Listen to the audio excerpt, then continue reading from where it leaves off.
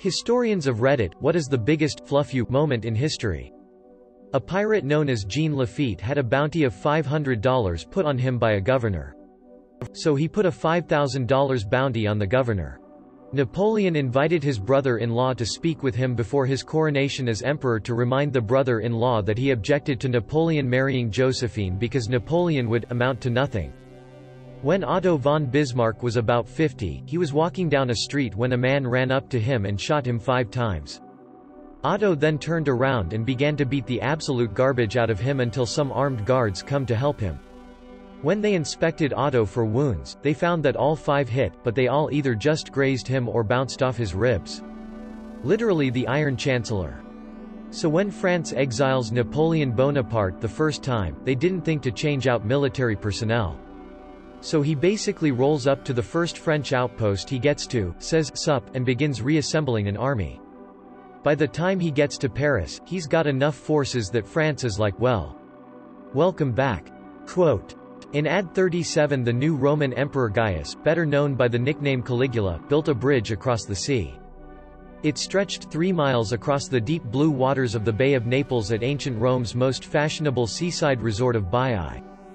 But Caligula's was no ordinary bridge. It was a temporary, floating structure built on wooden pontoons, a costly and impressive feat of engineering. It served a single purpose before being dismantled. On a day of boiling heat watched by crowds of spectators, Caligula rode across the bridge. His armor glinted in the sunlight, for the 24-year-old emperor had dressed himself in the golden breastplate of the legendary Greek hero Alexander the Great. On the following day Caligula made the journey in reverse, this time riding in a chariot, followed by soldiers of his personal guard. It was a pointless piece of showmanship, lost on the majority of the crowd, several of whom fell drunkenly to their deaths in the sea after 2 days partying. One historian claimed Caligula pulled the stunt to disprove a prophecy that he had no more chance of becoming emperor than of riding a horse across the Bay of Baiae. In the 1970s the small town of Vulcan, West Virginia asked for state funding to replace a bridge into town. The state legislature refused to grant Vulcan the funding they needed. Instead the town appealed to the Soviet Union for aid. After hearing about the request, the state legislature immediately granted over $1 million for the town to build a new bridge. If a small town in WV asking for Soviet funding in the middle of the Cold War isn't a big middle finger to the state government, then I don't know what is. British prisoner of war in Nazi Germany stitches a quilt. The Nazis put it out for show. Hidden in Morse code stitched in were the words, "Fluff Hitler," and "God save the Queen, God save the King." I think I just had the Queen song stuck in my head. I would say the moment that Rollo swore allegiance to the French king, the bishops present suggested that Rollo kiss the king's foot, as a sign of submission.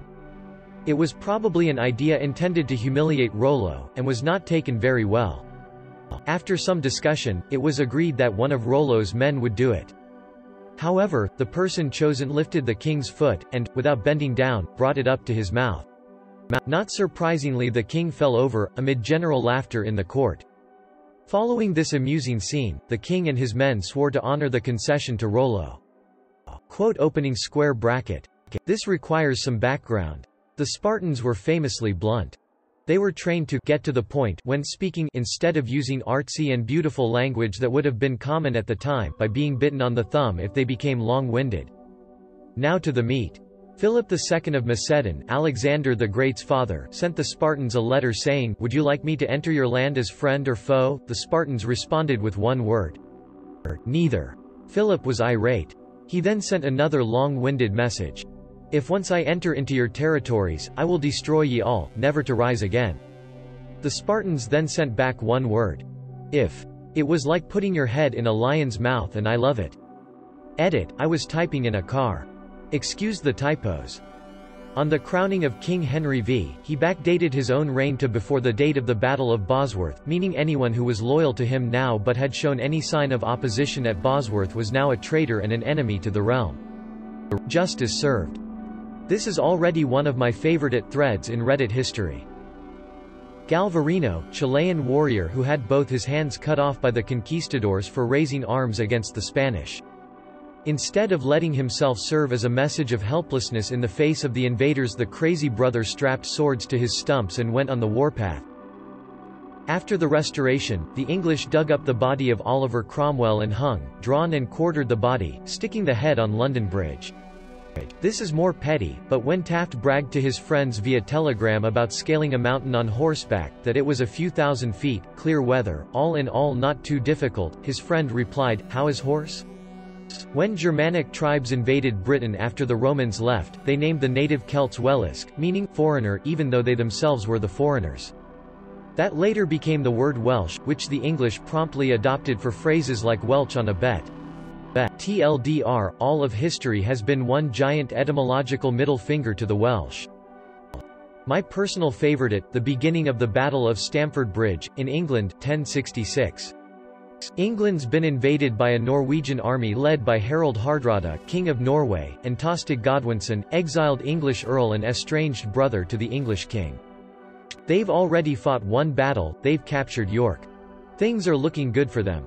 They're chilling, enjoying their success, waiting at Stamford Bridge for the hostages they demanded. And it's a hot day. They're not expecting any trouble. But wait, an English army shows up. That's practically impossible. The Battle of Fulford Gate had taken place only 5 days ago, and the Norwegians had completely routed the forces of the northern earls. The rest of the English army was known to be in the south, awaiting a Norman invasion. Turns out the English had ridden all the way up north in 4 days. The Norwegians were, understandably, a bit unhappy. They form into a circle.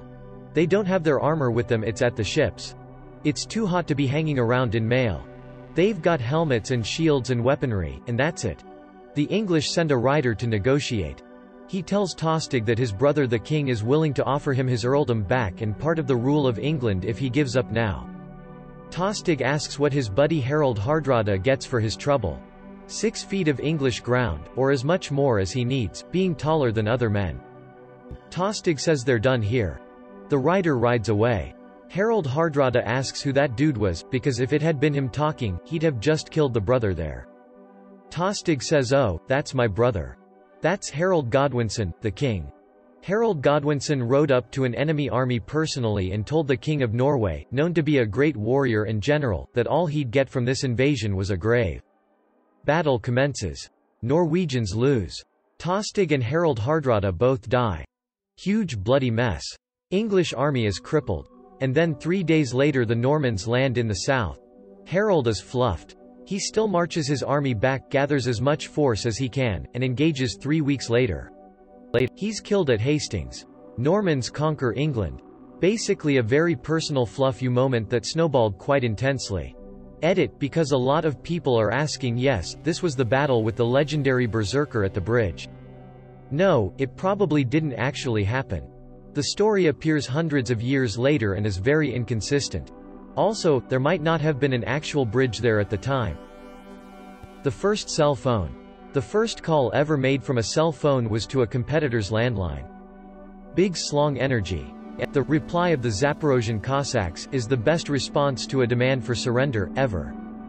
In response to requests by the Sultan of the Ottoman Empire to desist attacks and submit, Zaporozhian Cossacks to the Turkish Sultan, O Sultan, Turkish devil and darned devil's kith and kin, secretary to Lucifer himself.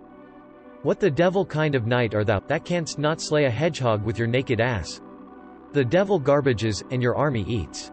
Thou shalt not, thou son of a whore, make subjects of Christian sons. We have no fear of your army, by land and by sea we will battle with thee, fluff thy mother. Thou Babylonian scullion, Macedonian wheelwright, brewer of Jerusalem, goat fluffer of Alexandria, swineherd of Greater and Lesser Egypt, pig of Armenia, Podolian thief, catamite of Tartary, hangman of Kamayanes, and fool of all the world and underworld, an idiot before God, grandson of the serpent, and the crick in our slong. Pig's snout, mare's ass, slaughterhouse cur, unchristened brow, screw thine own mother, so the Zaporozhians declare, you lowlife. You won't even be hurting pigs for the Christians. Now we'll conclude, for we don't know the date and don't own a calendar, the moon's in the sky, the year with the Lord, the day's the same over here as it is over there, for this kiss our ass, Koshovi Otaman Ivan Serko, with the whole Zaporozhian host. Edit, 7 years in and my first gold. Neat. More weight. This was played in besieged Leningrad. And it was broadcasted on radio, so Nazi soldiers could hear it. Imagine hearing, fluff you, from a city that you thought was already dead. Not the biggest, probably, but the first that came to mind, Brigadier General Anthony McAuliffe's response to the Nazi demand that Bastogne surrender, nuts of Kiev. When her husband died, the country that killed him assumed they'd just take over and force her into marriage. She straight up killed the dignitaries that were sent to tell her she had to marry, multiple times, in the most intense way possible. She then traveled to where her husband had been killed and basically burnt the place to the ground, again, in the most hardcore, amazing way. They made her a freaking saint. Worth the read on Wikipedia.